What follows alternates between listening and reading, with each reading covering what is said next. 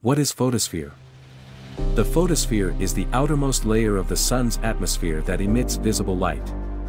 It's like the skin of the sun that we can see from Earth. It's the part of the sun that shines brightly and gives it its yellow color.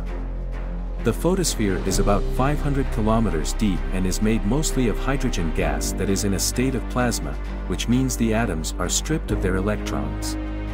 The photosphere is incredibly hot, with a temperature of about 5,500 degrees Celsius, which is more than 9,900 degrees Fahrenheit. It's so hot that if you were to go there, you would be instantly vaporized. Even though it's very hot, the photosphere is actually not very dense, with a density that is less than 1/10 that of Earth's atmosphere at sea level.